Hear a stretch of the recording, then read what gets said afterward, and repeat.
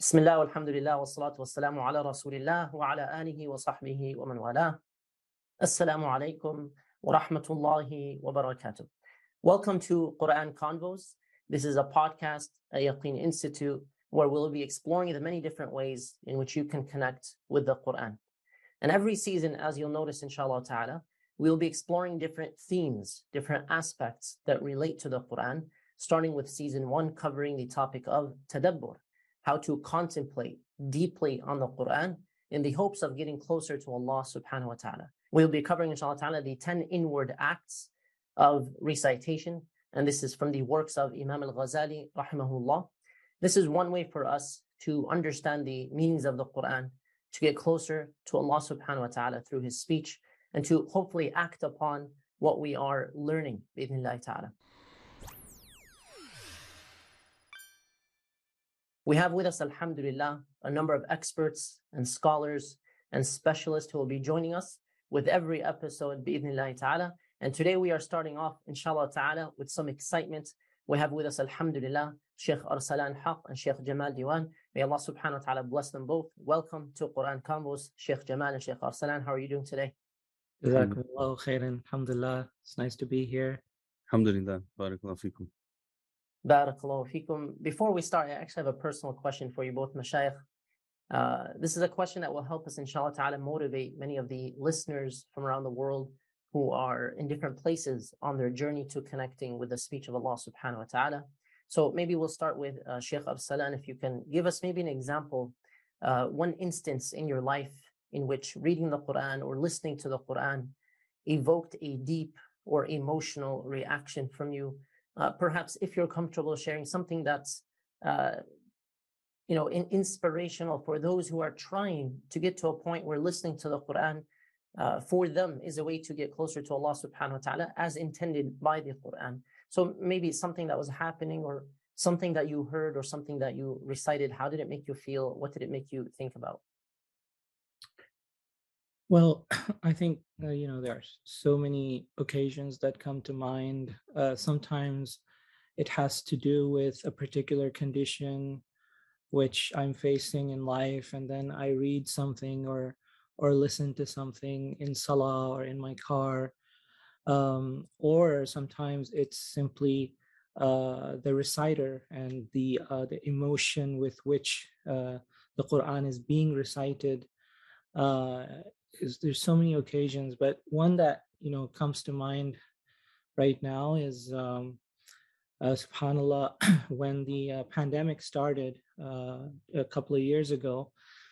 I remember very clearly that I was in the masjid and I was reading the Quran and just at that time I happened to be reading Surah Al-An'am, and in middle of the 7th juz, right at the middle point, like this is ayah number 30 something of Surah Al-An'am, and I started reading and I felt like every single ayah for like the next 4 or 5 pages, subhanallah, was talking to me about what I was feeling through the pandemic, the uncertainty, what we were hearing in the news about how deadly this virus can be, and the lockdown that was starting, and the ayat that were coming.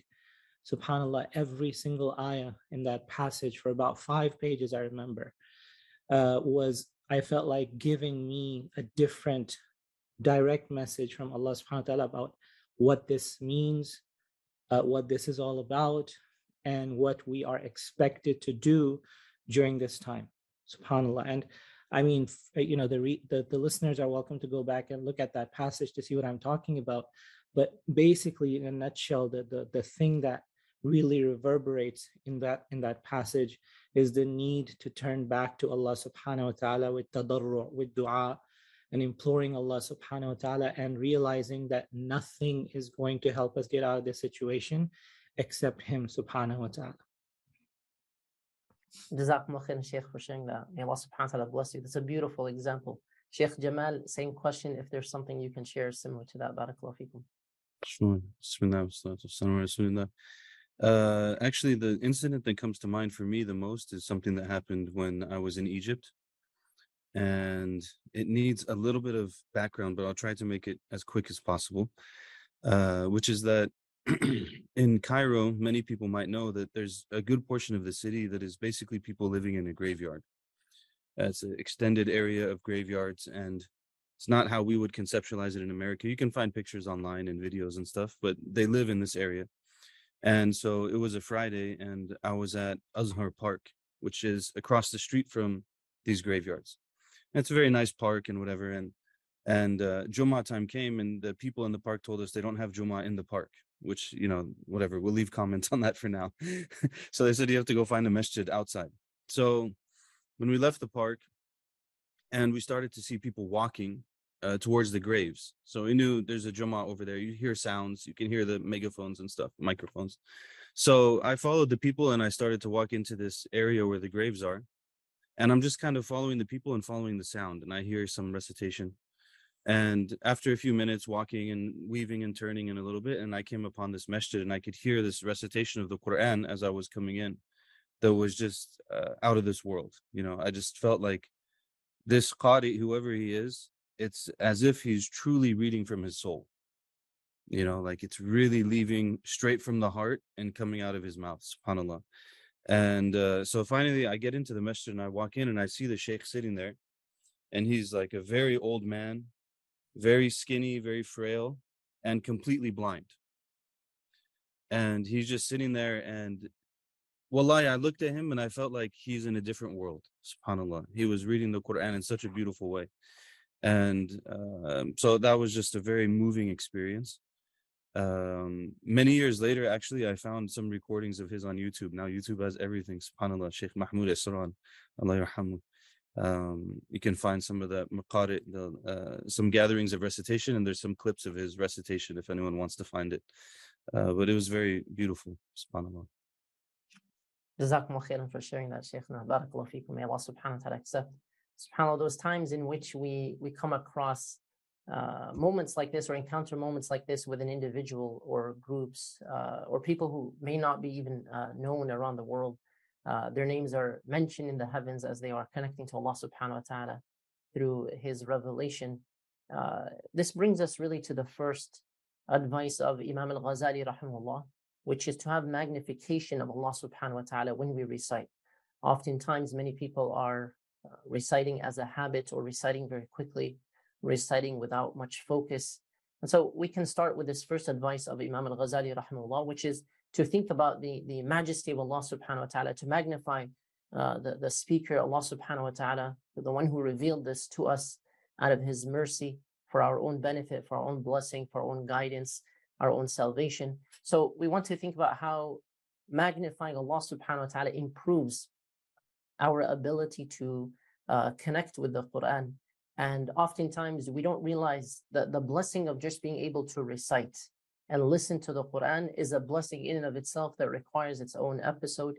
An example of this, I'll share a story as well. Approximately 10 years ago, after witr prayer in the masjid, in the month of Ramadan, a young man comes up, and he was about 16 or 17 years old. And it looked like he had just stopped crying, like he had been crying in the prayer. So I said salam to him and he didn't respond. He took out one of those phones back then that had the keyboards on the side, and he started typing very quickly. So I realized as he was kind of responding with lips and writing on the phone that he wasn't able to hear. He was deaf. May Allah subhanahu wa ta'ala bless this brother. His story really affected me and affected many people after that. He introduced himself. He told me who he was. He said when he was 16 years old, several years before this, his mother had really, really been motivating him, pushing him to recite and memorize the Quran. Not a day can go by without you connecting to the Quran. And connect to it because it's Allah subhanahu wa ta'ala's speech. These are the words of Allah subhanahu wa ta'ala. So she would always motivate him. He felt a strong attachment to the Quran, a strong love for the Quran, a strong love and a connection to Allah subhanahu wa ta'ala through it. And he said, I didn't know where this came from, but the encouragement from my mother made a huge difference. When he was 16 years old, he was kind of finishing up his ijazah. He had just finished reciting the last parts of what he had memorized. He finished reciting to his teacher. And approximately a week after he finished and he received his certificate and everything else, he lost the ability to hear. He said, now I can't hear the Quran. Now it's as though sometimes in the month of Ramadan, it's as though I can distantly hear it, but I'm not even sure I can hear it. He said, when I feel like I can hear the Quran in Ramadan, I start to cry. And I'm not ungrateful to Allah subhanahu wa ta'ala. I'm grateful that He gave me the blessing of finishing memorizing the Quran before I lost the ability to hear. SubhanAllah, when he said this, it made me feel that we are oftentimes ungrateful, not appreciative for the blessing of being able to open the Mus'haf anytime we want, and in our times as well, to get closer to Allah subhanahu wa ta'ala through listening to the Quran. We are living in the generation of a blessing that no previous generations used to have, which is access to millions of recordings of Quran anytime we want. An example is the one that Sheikh Jamaal just mentioned of looking up a recording. We speak of it so naturally, we don't realize what a blessing it is. So how do we get closer to Allah subhanahu wa ta'ala through this advice, in particular, the advice of Imam al-Ghazali rahimahullah, of magnifying the speaker? What are some things we can take from this? Perhaps we can start with Sheikh Arsalan and Sheikh Jamaal, inshallah. Well, if you look at the passage of Imam al-Ghazali rahimahullah ta'ala, he talks about this by saying that first we need to realize that what we are reading, the Quran, or what we're listening to, the Quran,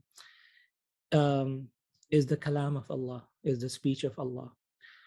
And so just to pause and reflect on what that means, it's the speech of Allah. It's not just an expression that's supposed to sound nice. It's a very, very deep concept. Allah's speech, as Muslims, as Sunni Muslims, we believe that Allah's speech is one of His divine attributes. And when it comes to the divine attributes, we believe in all of Allah's divine attributes that are mentioned in the Quran and the Sunnah, while realizing that they are utterly different from human attributes. So Allah is attributed with knowledge, for example, and human beings are attributed with knowledge, but Allah's knowledge is unlike our knowledge. Our knowledge is something that grows and shrinks. We don't know, and then we learn, and then we know, and then we forget, and we no longer know. We can know something, and then we can know more about it. But Allah's knowledge is not like that. Allah's knowledge does not grow or shrink. Allah's knowledge is not increasing or decreasing. Allah doesn't forget.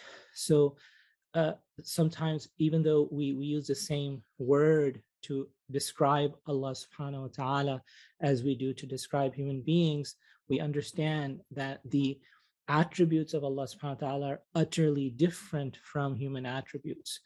So when we say that, the speech of Allah, we of course have to understand that, this is a divine attribute, and Allah's attributes, all of them are divine, and we are mortals, and mortals can never understand the essence of the divine.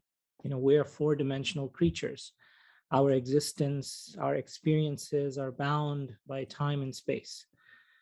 Allah, God subhanahu wa ta'ala, is beyond time and space. He is the creator of time and space. So the Quran that we read and that we hear contains the speech of Allah subhanahu wa ta'ala. The language of the Quran is four-dimensional language that contains and that communicates to us something that is incredible. It communicates to us the divine, uncreated speech of God, which is one of His essential attributes. And that's what Imam al-Ghazali emphasizes in his passage. And what that implies is that every time I read an ayah, or even a word, or even a letter of the Quran, I am directly interacting with Allah through one of His essential attributes, directly, without any intermediary. You see, we can't touch Allah. We cannot see Him or hear Him in this world, but we can hear and recite His divine, uncreated words that are couched in the three-dimensional language of the Quran. And that is very special. So part of magnifying the speaker is to realize that the speech itself is something incredible that is being communicated to us through letters and words that we can understand, right? Alif, Lam, Mim, Ha, Mim, Ta, Sin, Mim, Qaf, Yasin. Allah even, subhanAllah, in a subtle way communicates that to us at the beginning of the various surah, that look, I'm using this three-dimensional language that is something that you can understand to communicate to you something that is divine, that actually you could never directly experience. So I'm using language and expressions that you can relate to. And Imam al-Ghazali also, gives an example of like when a human being communicates with a pet or an animal. When you talk to an animal, you talk to the animal in a language that the animal can understand. You use expressions and sounds that you wouldn't normally use, but you use them because that's what the animal understands. I remember when I used to have a goat, and I grew up in my childhood in Pakistan. And when you're trying to make the goat eat something or drink something, make certain sounds. You try to entice the goat to that food or that drink so that it comes to you without being scared, and it eats or drinks from that. Make certain sounds. You don't, as a human being, don't normally talk like that, but you stoop down to the level of the animal and speak to the animal using sounds that the animal can understand. So God subhanahu wa ta'ala, Imam al-Ghazali is saying that God speaks to us in a language that we can understand, using expressions that we can relate to, out of his compassion for us. Not because he needs anything from us, but he wants us to benefit from the guidance that he is giving to us. So I think part of this is, as Imam al-Ghazali is saying, is to realize the significance of what the Quran is, that it is the kalam of Allah, the divine speech of Allah, couched in a language that we can understand. And part of it is also to understand who the mutakallim is, who the speaker is, whose words are we reading, who is he? He is the creator of the universe. He's the master of the universe. He is the creator of everything that we see and everything that we don't see. And that majestic grandeur being is the one whose words we are reading. And so the realization of that should help us show reverence to what we are reading and really turn to it with a sense of gratitude and a sense of appreciation and eagerness to understand and to benefit from what is being communicated to us. Allahu Akbar. Barakallahu fikum, Sheikh. Sheikh Jamaal, would you like to add anything on that note as well, in terms of the magnification of the divine speech as we transition to the magnification for the speaker as well? Sure. I think that, mashallah, Sheikh Arsalan really expressed these concepts that sometimes people struggle with understanding in a very beautiful way. Mashallah, Allah yabarik fi. I just think that, and it's kind of related to the next one, is that with many things, we often struggle with the transition between knowing something and experiencing it. And I think that this is one of our big challenges, is that we try to know at some level and understand what it means that we're talking about the speech of Allah, or that Allah is speaking to us in a sense through the Quran. But I think that part of that for us practically is to try to feel that at some level. And I think that what that often requires from us is some pause and some reflection. And that's part of preparing ourselves for our experience with the Quran. And subhanAllah, when we look at life, this idea recurs many times. We think about even the hijrah and the Prophet sallallahu alaihi wasallam, and how Sayyidina Abu Bakr radiallahu anh, he wanted to go with the Prophet sallallahu alaihi wasallam on the hijrah, so he prepared the camels in advance, right? So in order to really experience the hijrah, there's things he has to do before the hijrah. when we come to salat, we make wudu, and there's a preparation in that wudu for the salat. And I think that this point that we're on right now and the one after it is also like, if we want to really experience the Quran, we have to take that moment and kind of really ground ourselves in, what am I doing right now? Because I think a lot of the way that we end up living our lives is very, we do one thing to the next and we check off the next thing. But to really stop and say, okay, so what am I doing right now? I'm reciting the book of Allah subhanahu wa ta'ala. I'm reading, the Quran, and this is a really special thing. And to bring to mind all the things that Shaykh Arsalan mentioned, and to allow them, I in my head, the image I try to think about is like, I have these certain ideas in my head, and I want to kind of like let them sit there long enough and stop long enough until they fall into my heart. So I have them up here and I let them I take a moment and I let them settle in my heart. And then after that, we can read the book of Allah, inshallah, and benefit from it. Barakallahu feekum, Shaykh. May Allah subhanahu wa ta'ala reward you both. Very comprehensive insights for us to reflect on.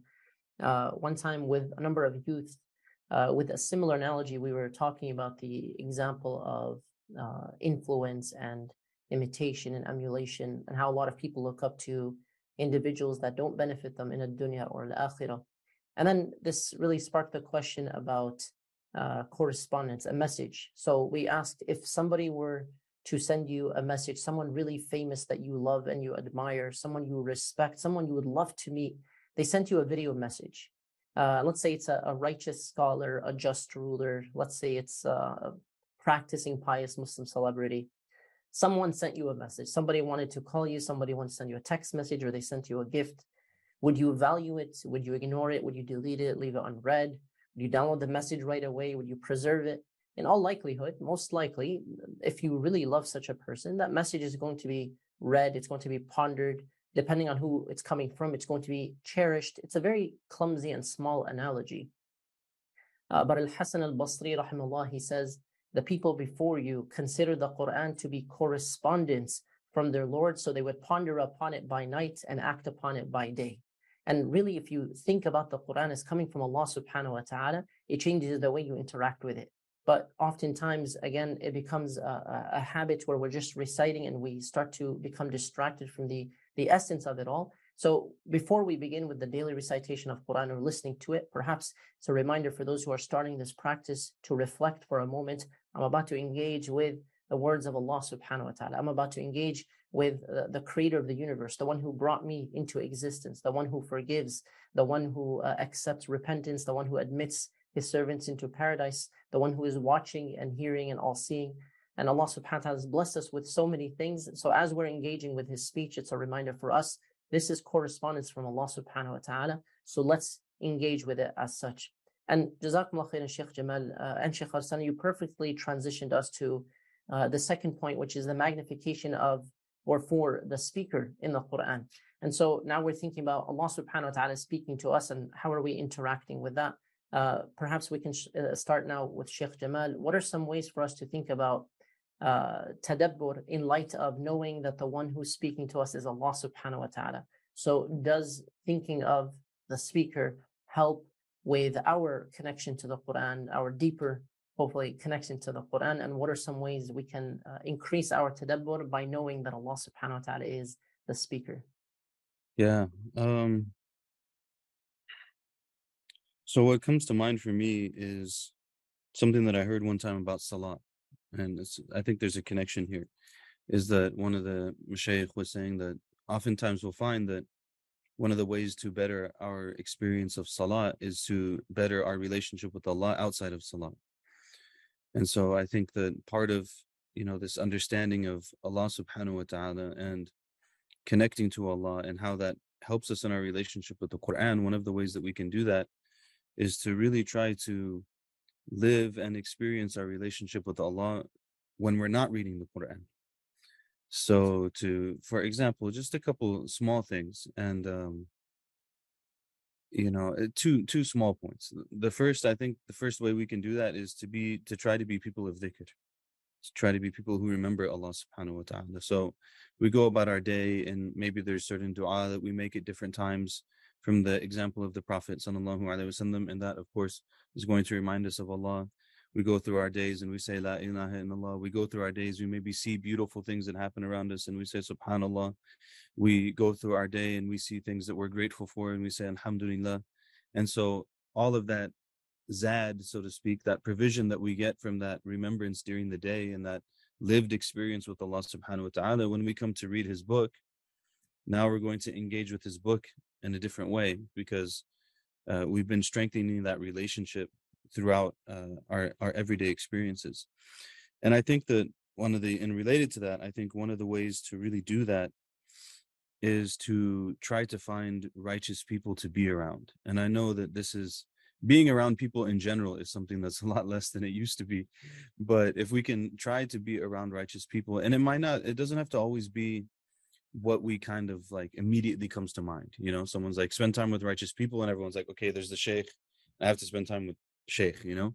But mashallah, the ummah of the Prophet sallallahu alaihi wasallam is blessed. And there's many, many righteous and beautiful people in the ummah of the Prophet sallallahu alaihi wasallam. And I'm just thinking about some people in our own lives who, you know, they're just maybe like family members or stuff like this. And, but they say really beautiful things and they really have a beautiful relationship with Allah subhanahu wa ta'ala. So, and through conversation with them, you see it. You see, like, every time they mention something, they'll say, Allah is so merciful. Allah is so generous. They might start crying because they're just thinking about how generous Allah is and how merciful Allah is. And you might have like certain phrases in certain cultures, by the way. I mean, this is part of maybe I don't have a particular culture that I was raised in, but I've seen different things that I'm like, oh, this is a beautiful thing from that culture. Like, for example, I've heard Afghans will often say this phrase that Khudawan Mirabanas, like Allah is very generous. Allah is so generous, and so he's just always giving to his creation. And so in the course of conversation, you hear these statements and you're like, subhanallah, he really is, you know. And so then when we come to his words, or you hear people tell stories about their lives, moments when they realized where, you know, just in the course of regular conversation, I realized in this moment Allah was taking care of me, or Allah was helping me with this, or Allah was helping me with that. So then when I come to his book, I have a kind of a different experience with the book when I'm reading the book, because I'm seeing the whole thing in a different way. So that's just, you know, some immediate thoughts that come to mind on that. Sheikh Arsalan, تفضل, thoughts on, you know, thinking about Allah subhanahu wa ta'ala and how that assists us with tadabbur. Well, I remember, you know, I had when I was in college, I had an imam who was from Saudi Arabia, and he was telling us a story in Ramadan of something that he had experienced that's very much related to the question that you're asking. He said that since he was from Saudi Arabia, he said that when he used to live in Saudi Arabia, he used to love to go to the Haram in Mecca during the last 10 nights of Ramadan and do i'tikaf there. So he said one Ramadan, while he was in Al-Masjid al-Haram, and he was praying Taraweeh on the second floor close to the balcony, he said the Imam was reciting, and just next to me, there was a man from China, and he was sobbing in the prayer, just sobbing. And so my Imam, he thought to himself, subhanallah, a brother from China understands the Quran, because obviously he was moved by the passage that was being recited. And so he after the salah finished, he wanted to talk to the Chinese brother to get to know him. So he started talking to him in Arabic, and very quickly he realized that the Chinese brother did not understand Arabic. So now there's this awkwardness, and then the Imam tried to talk to him in English, and the Chinese brother knew English. So then they started to communicate. And my Sheikh, the Imam, he said, you know, I noticed that you were so emotional in the salah. Is everything okay? And the brother said, yeah, everything's fine. I was just overwhelmed by the realization who it is that I'm standing in front of. And I was overwhelmed by that emotion, and that's what was causing me to cry. So he doesn't understand what is being recited, but just the thought of who it is before whom he is standing is enough for his tadabbur, you see. And that's really the idea that Imam Ghazali is trying to emphasize here, that when we recite the Qur'an, we just have to realize who it is that we are talking to, who it is that's talking to us. And I don't want to, for our listeners to feel overwhelmed by what we're saying, because it might come across as, oh, I need to do so many things before I read the Quran, so this is too hard. No, it's not that. It's not that, you need to do A, B, C, D. Like Imam Ghazali talks about 10 adab that are outward adab and 10 adab that were inward adab. And unless you do these 20 things and you're not ready to read the Quran, don't take it like that, because just open the Quran and the Quran itself will help you get into the emotion that you need to be. For example, we're talking about realizing who Allah is. We're talking about reverence and magnification of Allah subhanahu wa ta'ala. Well, how much of the Quran talks about who Allah is, right? Almost 1/3 or maybe more of the Quran actually talks about who Allah is, describes Allah, the qualities of Allah, the names and attributes of Allah subhanahu wa ta'ala. So just read the Quran. The Quran itself will help you get into the mode that you need to be if you are just reading it with an open mind and an open heart. Wallahu a'lam. Barakallahu feekum, Shaykh. May Allah subhanahu wa ta'ala accept from you. And yes, absolutely, for those who are listening, none of this is to say that we are at a place of perfection, and once you reach the place of perfection, that's when you start to read the Quran, or preparation. Rather, it's an ongoing journey of trying to improve, but it requires us to be connecting consistently and constantly. And in fact, there is nothing more reasonable for us to do than to start connecting to the Quran today on a daily basis, in order for us to try to achieve that level of connection that we desire. May Allah subhanahu wa ta'ala bless us all with that, and our loved ones, and bless us to be amongst the people of the Quran. Allahumma ameen. On this kind of closing note, we want to ask in a very practical sense, and I believe maybe the team will also cut this out, inshallah ta'ala, and benefit many more people with this clip. I'll ask both mashayikh, if you had to give like a 10 or 20 second piece of advice, a practical advice for someone who's listening right now and they want to connect to the Quran, what's one practical advice that you would give? Maybe we can start with Sheikh Arsalan. Well,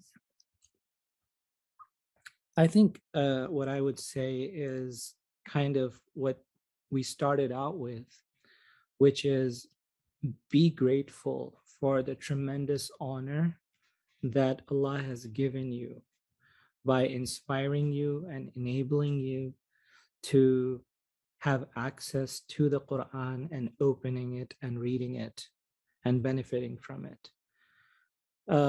This is no small gift from Allah subhanahu wa ta'ala. So be grateful for that tremendous honor, that tremendous blessing. SubhanAllah, a few years ago, I came across a section in a book that I was reading that just it was mind-blowing for me. And a lot of people don't know this, that there are scholars who believed that the angels are not able to read the Quran. The angels, except for Jibreel, are not given the ability by Allah subhanahu wa ta'ala to read the Quran. And this is an opinion that is mentioned by Ibn Salah in his Fatawi. And then it is confirmed by Imam Suyuti. It is confirmed by Ibn Hajar al-Haytami and others. And they said that there are certain athar and ahadith that indicate this, that the angels are not able to read the Quran. And one hadith that is mentioned that indicates that is the hadith that says that whenever people gather together to recite the book of Allah subhanahu wa ta'ala, there are angels that are going around the earth looking for these gatherings. And when they find these gatherings, they descend They come down and they surround those gatherings with their wings and listen to the Qur'an. So part of the reason is because they themselves cannot recite the Qur'an, so they are so attracted to the gatherings where the Qur'an is being recited. And so if that is true, and Allah subhanahu wa ta'ala knows best, because after all, this is a matter of the unseen, but according to these great authorities, this seems to be the case. So if that is true, that the angels, which are such pure creation of Allah subhanahu wa ta'ala, that aside from Jibreel, the rest of them are not given this honor, this ability that Allah gave to the human being, the ability to recite His word, His speech, then I think that should cause us to feel tremendously honored and blessed. And the least that we can do is show appreciation for that and feel gratitude for that in our hearts as we open the Quran and seek to benefit from it. Jazakumullah khairan, Sheikh. That's beautiful. May Allah subhanahu wa ta'ala bless you and accept from you. Sheikh Jamaal, same question for you. Barakallahu feekum. Yeah. I mean, quickly, the first thing I would say is to just do it. The most important thing about having a relationship with the Quran is to just have a relationship with the Quran. Take some time each day, read it. When it comes to reading the Quran, you know, of course you can read in whatever language you understand, but there is a special merit and blessing in the Arabic. And I think that it's good for people to take some time and effort to learn how to read the Arabic properly and to really feel like I'm reciting this Quran the way that the Prophet ﷺ recited it, which is an incredible thing. If we really sit and think about that, it's a really remarkable thing. So to recite it, but also to and try to memorize a little bit. You know, it doesn't necessarily that everyone has to be a hafid, but the Prophet ﷺ taught us by meaning that the heart that has Quran in it is not the heart that doesn't. So, you know, the heart without Quran in it is like a dilapidated house, you know, a rundown house. So should try to put a little bit of that Quran in our heart as much as we can, inshallah, and just take it step by step. And if we try to be consistent, and if we have times when we fall off and we're not consistent, we don't have to beat ourselves up over it. We can just come back and resume our relationship with the Book of Allah. And inshallah, if we do that, we'll start to see what we're reading and the different things that we experience in our days, inshallah. Jazakumullah khairan, Sheikh. May Allah subhanahu wa ta'ala bless you. That's a beautiful closing advice. All I can really add to this is maybe one more practical advice.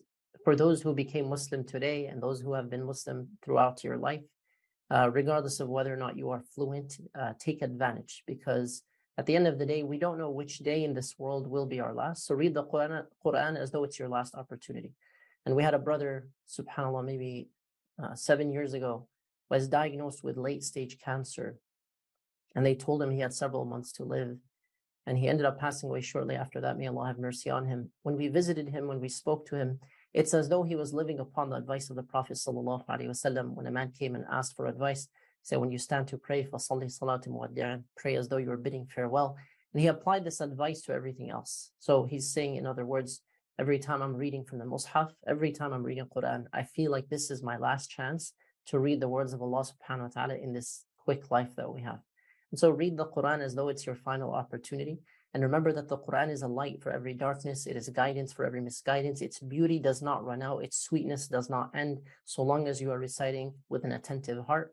And I ask Allah subhanahu wa ta'ala to grant us all the blessings that we can access through the Quran, especially the blessing of guidance and shifa, healing for what is in the hearts, and healing for our societies and our communities, and as well the commands for us to be people of justice and to pursue justice for all of those who are struggling around the world. May Allah subhanahu wa ta'ala alleviate their affairs and utilize us for what is good in this life and reward us and guide others through us. Allahumma ameen.